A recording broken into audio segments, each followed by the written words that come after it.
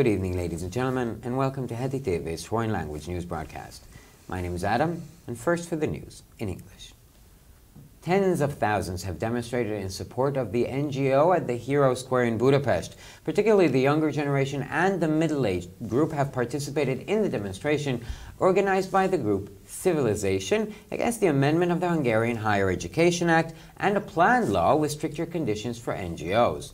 Now, during the protest, many held banners with slogans such as "We are civilians," "We are Hungarians," "We are free," waved Hungarian and EU flags, or wore a badge with the slogan, "I stand with the CEU."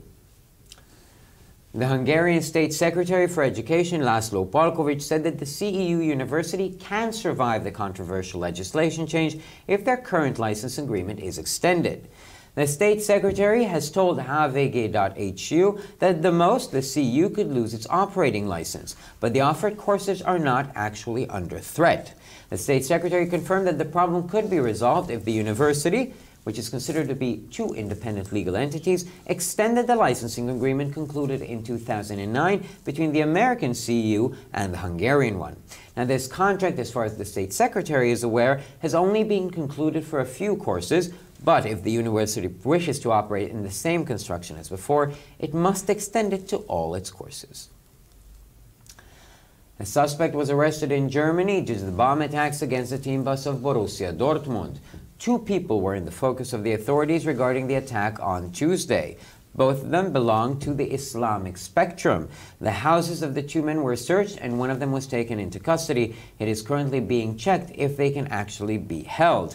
According to reports, it was presumably a terrorist attack, but the exact reasons are not yet known.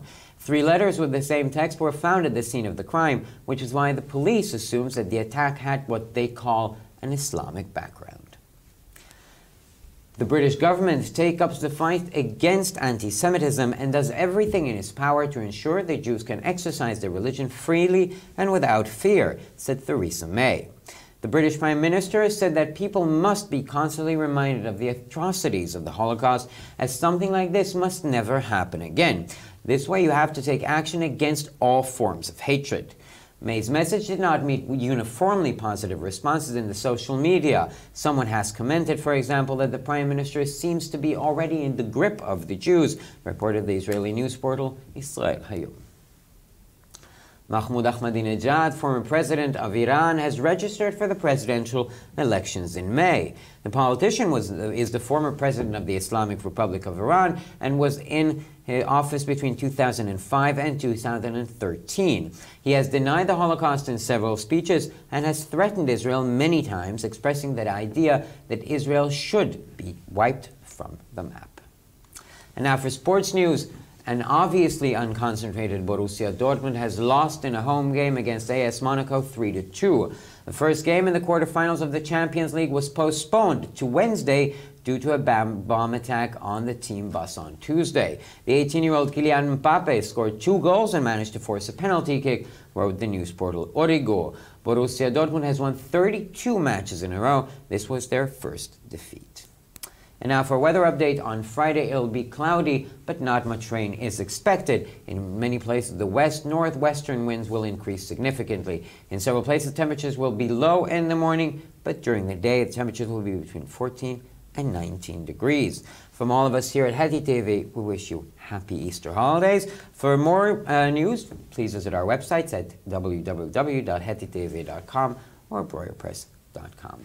So much for the news in English, and now we turn to Peter with the news in German.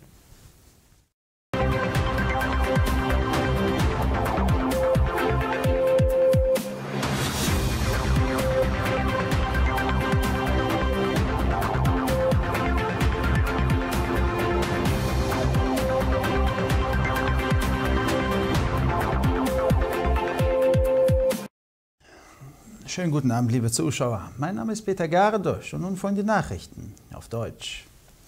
Zehntausende haben für die Nichtregierungsorganisation auf dem Budapester Heldenplatz in Ungarn demonstriert. Besonders junge und mittlere Generationen haben sich an der von der Gruppe namens Zivilisation organisierten Demonstration gegen die Änderung des Hochschulgesetzes und ein geplantes Gesetz mit schärferen Auflagen für Nichtregierungsorganisationen teilgenommen. Während des Protestes hatten viele Banner mit dem Slogan „Wir sind Zivilisten, wir sind Ungarn, wir sind frei" und ungarische und EU-Flaggen dabei und viele trugen ein Emblem mit dem Slogan „Ich unterstütze die CEU". Der ungarische Staatssekretär für Bildung, László Palkovics, meinte, dass die CEU nach der umstrittenen Gesetzesänderung wie bisher fortbestehen kann, wenn ihr gegenwärtiger Lizenzvertrag ergänzt wird. Der Staatssekretär hat dem Portal hvg.hu mitgeteilt, dass die CEU höchstens ihre Betriebsgenehmigung verloren könnte, aber die angebotenen Kurse werden nicht bedroht. Der Staatssekretär bestätigte, dass das Problem dadurch gelöst werden kann, dass die als zwei unabhängige Rechtspersönlichkeiten geltende Universität den im Jahre 2009 zwischen der amerikanischen und der ungarischen CEU abgeschlossenen Lizenzvertrag ergänzt. Dieser Vertrag wurde nämlich, soweit es dem Staatssekretär bekannt ist, nur für einige Studiengänge abgeschlossen, aber wenn die CEU in derselben Konstruktion wie bisher fortbestehen möchte, muss sie ihn auf alle Studiengänge erweitern.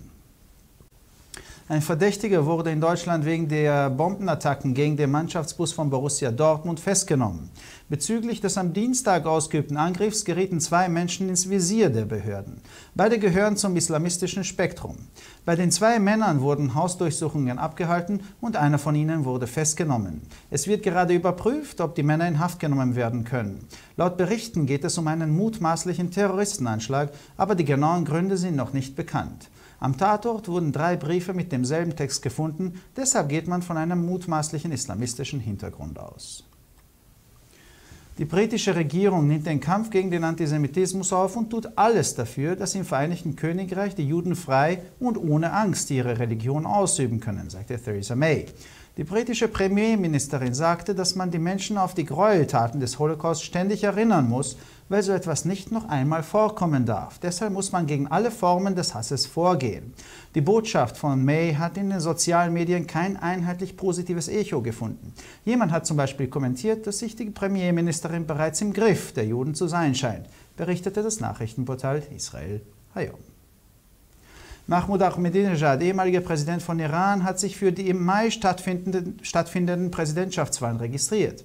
Der Politiker war zwischen 2005 und 2013 Präsident der Islamischen Republik Iran. Er hat in mehreren Reden den Holocaust abgestritten und Israel mehrmals damit bedroht, dass man Israel von der Erdoberfläche verschwinden lassen sollte. Und nun zum Sport. Ein offensichtlich unkonzentriert spielender Borussia Dortmund hat in einem Heimspiel gegen AS Monaco 3:2 verloren. Das erste Spiel im Viertelfinale der Champions League wurde wegen des Bombenangriffes auf die Mannschaft von Dienstag auf Mittwoch verschoben. Der 18-jährige Kylian Mbappé hat 2 Tore geschossen und einen Elfmeter erkämpft, schrieb das Nachrichtenportal Origo. Borussia Dortmund hat 32 Pflichtspiele in Folge gewonnen und das war ihre erste Niederlage. Und nun zum Wetter. Am Freitag wird es voraussichtlich stark bewölkt, aber mit viel Niederschlag ist nicht zu rechnen. An vielen Orten wird der west-nordwestliche Wind stark zunehmen. An mehreren Orten werden die Tagestemperaturen früh am Morgen sehr niedrig sein. Tagsüber werden die Temperaturen zwischen 14 und 19 Grad liegen. Für weitere Nachrichten besichtigen Sie bitte unsere Webseiten www.hettitv.com sowie www.breuerpress.com. Und wir von HettitV wünschen allen ein frohe Ostern. Und nun zu den Nachrichten auf Hebräisch von Adam.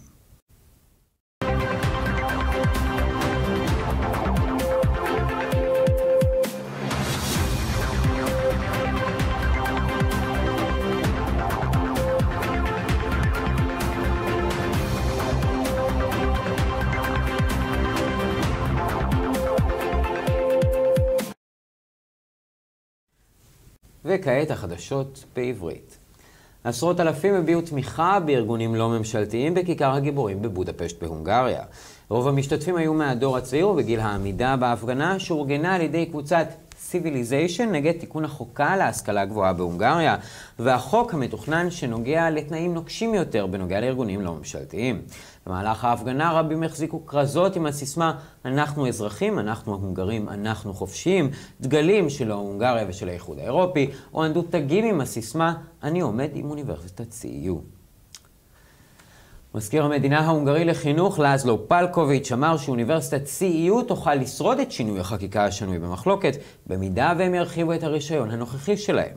מזכיר המדינה הוסיף ל-hvg.hu כי לכל היותר CEU עלול לאבד את הרישיון, אבל הקורסים המוצעים אינם תחת איום. מזכיר המדינה אישר כי ניתן לפתור את הבעיה עם האוניברסיטה הנחשבת לשתי ישויות משפטיות עצמאיות, תרחיב את ההסכם הרישוי שנחתם ב-2009 בין ה-CEU האמריקני לאוניברסיטה שבהונגריה. חוזה זה, למיטב ידיעתו של מזכיר המדינה, הושלם רק למספר קורסים, אך אם האוניברסיטה רוצה לפעול באותה צורה כמו לפני כן, היא תצטרך להרחיב את הרישוי לכל הקורסים. חשוד נעצר בגרמניה בשל הפיגועים נגד אוטובוס הקבוצה של בורוסיה דורטמונד. שני אנשים נחקרו על ידי השלטונות בנוגע לפיגוע ביום שלישי, ושניהם קשורים בצורה זו או אחרת למה שנקרא הספקטרום האסלאמי. חיפושים נערכו בבתיהם של שני הגברים ואחד מהם נעצר. נכון לעכשיו הרשויות בודקות האם יש מספיק ראיות לעצור את שני הגברים. לפי הדיווחים ככל הנראה מדובר בפיגוע טרור, אך הסיבות המדויקות עדיין אינן ידועות. 3 מכתבים עם אותו טקסט נמצאו בזירת הפשע, ולכן המשטרה מניחה שלפיגוע יש מה שנקרא רקע אסלאמי. ממשלת בריטניה תיאבק באנטישמיות ותעשה הכל כדי להבטיח שהיהודים יוכלו לממש את דתם בחופשיות וללא פחד, אמרה תרזה מיי. ראש ממשלת בריטניה אמרה שיש להזכיר לאנשים את זוועות השואה, משום שמשהו כזה לא יכול לקרות שוב, ולכן יש לפעול נגד כל סוגי השנאה. המסר של מיי לא פגש תגובה חיובית אחידה בתקשורת החברתית. מישהו לדוגמה העיר כי ראש הממשלה כנראה כבר תחת השפעת היהודים, דיווח פורטל החדשות ישראל היום. מחמוד אחמדינג'אד, נשיא איראן לשעבר, נרשם לבחירות לנשיאות במאי. הפוליטיקאי היה נשיא הרפובליקה האסלאמית בין השנים 2005 ו-2013. הוא הכחיש את השואה במספר נאומים ואיים על ישראל פעמים רבות באומרו שיש למחוק את ישראל מהמפה. וכעת לחדשות הספורט, קבוצת בורוסיה דורטמונד הלא מרוכזת בעליל הפסידה במשחק מול מונאקו 3-2. המשחק הראשון ברבע הגמר של ליגת האלופות נדחה עקב הפיגוע ביום שלישי, הוא עבר ליום רביעי. קיליאן פאפה בן ה-18 הבקיע 2 שערים והצליח לכפות בעיטת עונשין, מדווח פורטל החדשות אוריגו. בורוסיה דורטמונד זכתה ב-32 משחקים רצופים, זוהי התבוסה הראשונה שלהם. וכעת למזג האוויר, ביום שישי יהיה מעונן אבל לא צפוי גשם רב. במקומות רבים במערב הרוחות הצפון מערביות תתחזקנה גם הן. במספר מקומות ברחבי הונגריה הטמפרטורות יהיו נמוכות בבוקר, אבל במהלך היום הן חזויות לעלות בין 14 ל-19 מעלות. לחדשות נוספות אנא בקרו באתר האינטרנט שלנו ב-htv.com או ב-airpress.com. מכולנו פה ב-htv אנחנו מאחלים לצופינו חג פסחא שמח. תודה שהייתם איתנו, שיהיה לכם המשך ערב נעים.